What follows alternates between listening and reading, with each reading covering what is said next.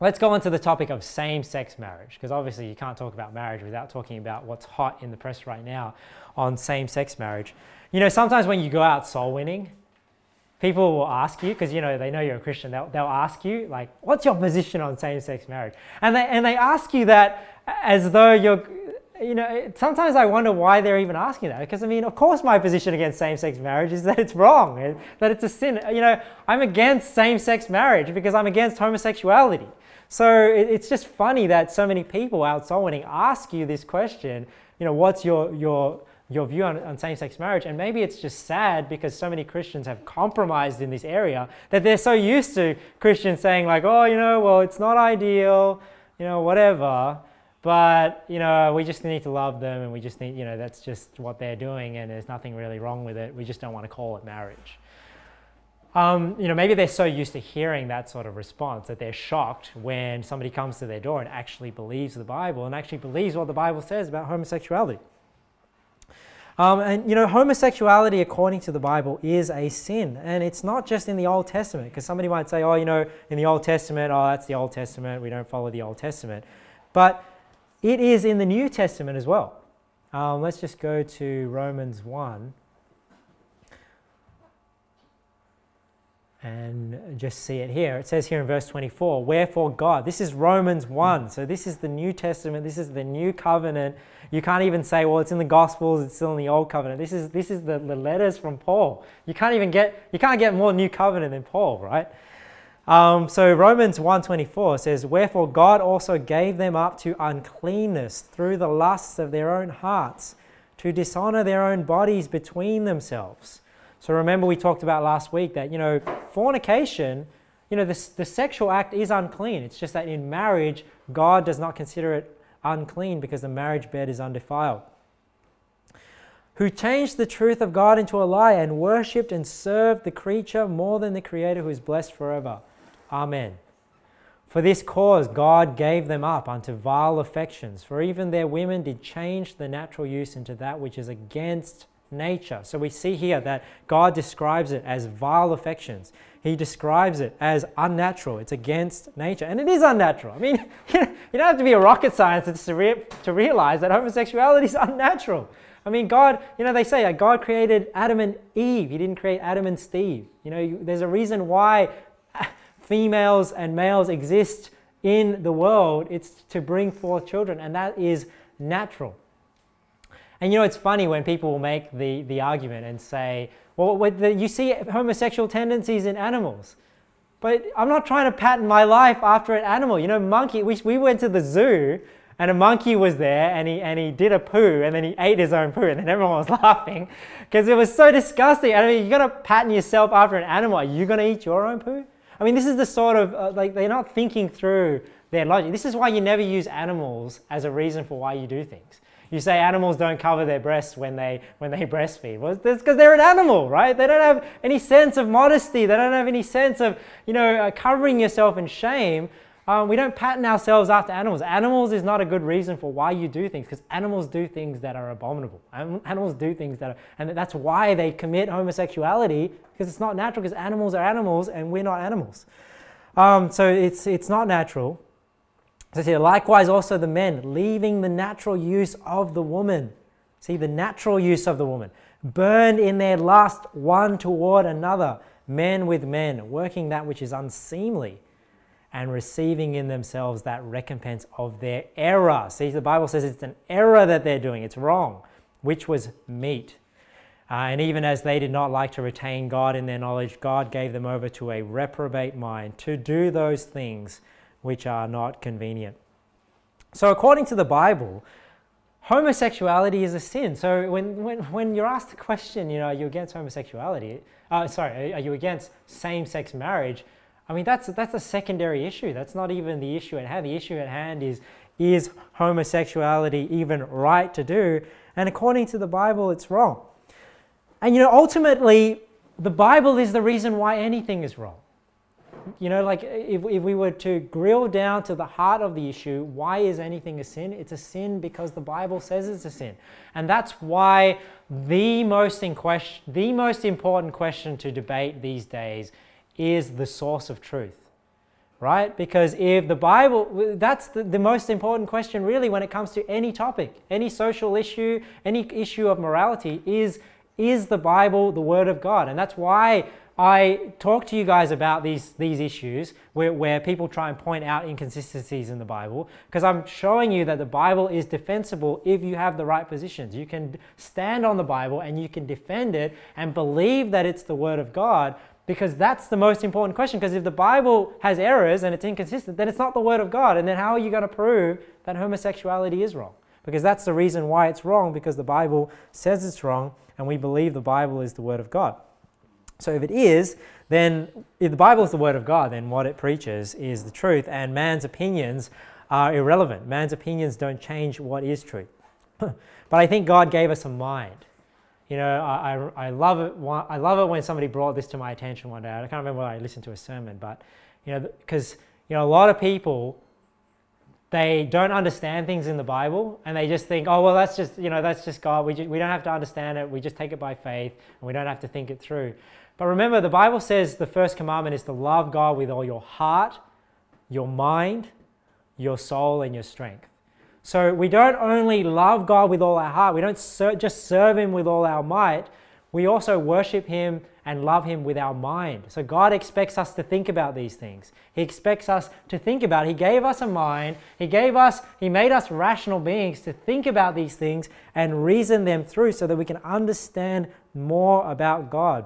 You don't want to just take this cop out and just think, oh, I don't understand it, but I'm just going to think of it by faith, because that's the reason why Christians get the reputation of just being blind followers of a faith and not thinking about it. And unfortunately, a lot of people are like that.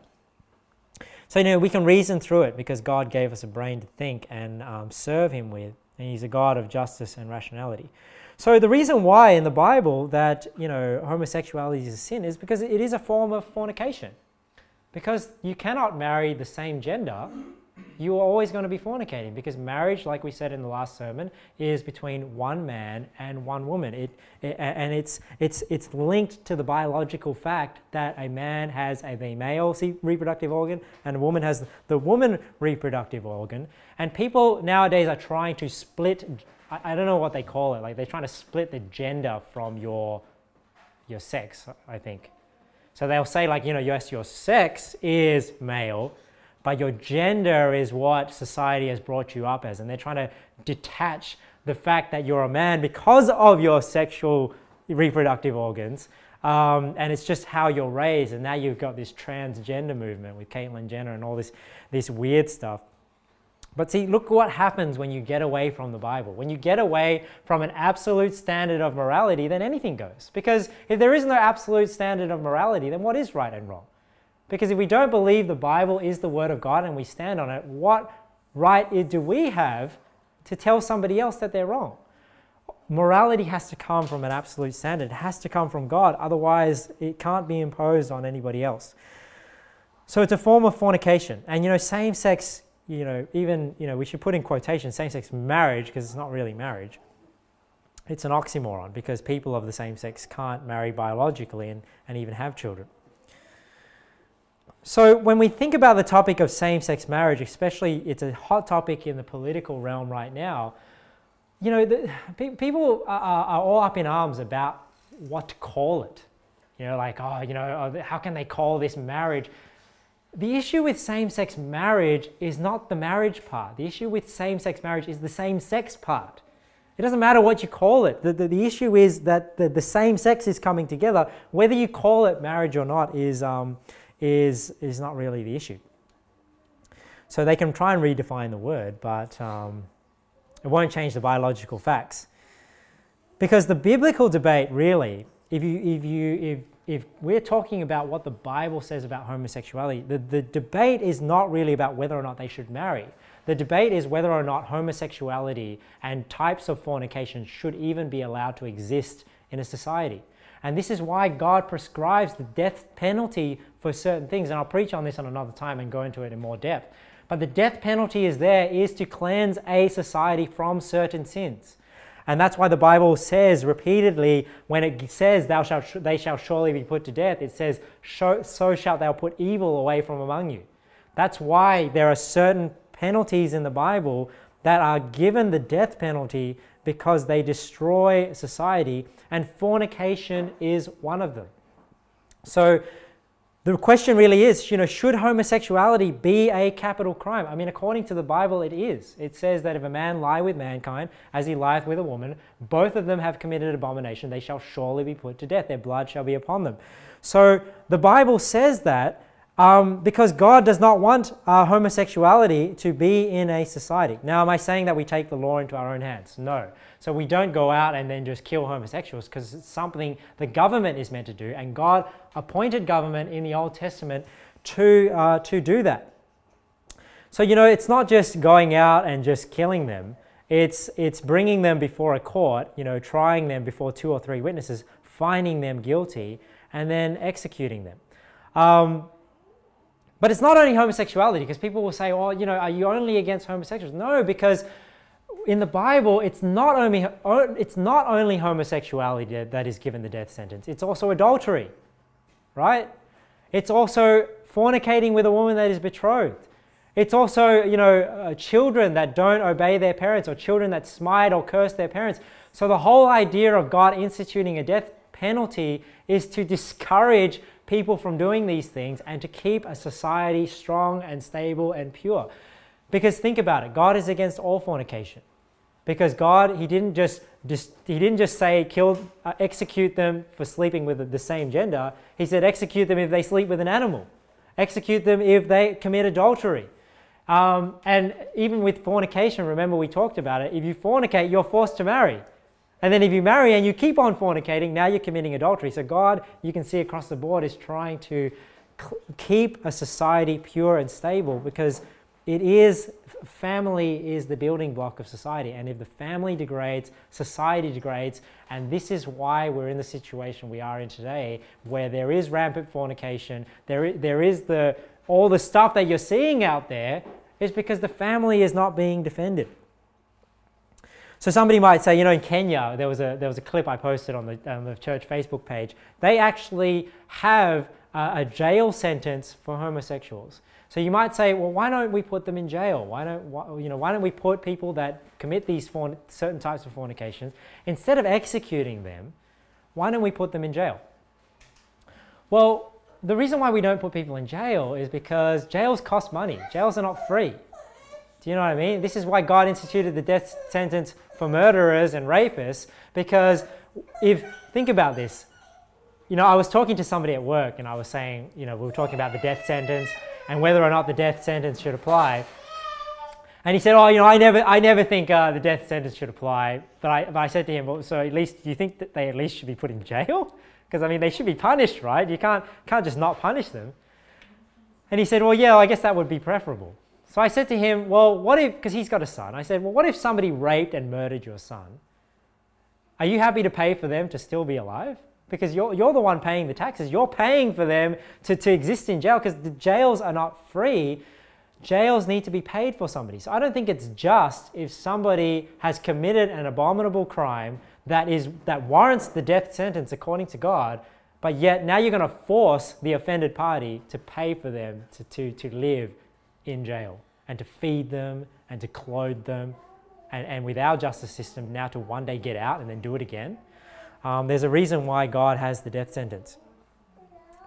So people might say, why are you against all these people that do all these things? They're not doing anything to you. Yeah, they're not doing anything maybe to me directly, but what they are doing is destroying society, and that does affect us, because we're not on an island. We live in a world with other people, and other people do affect what we do, and God puts certain limits on certain sins. That's why some sins in the Bible don't have a judicial punishment.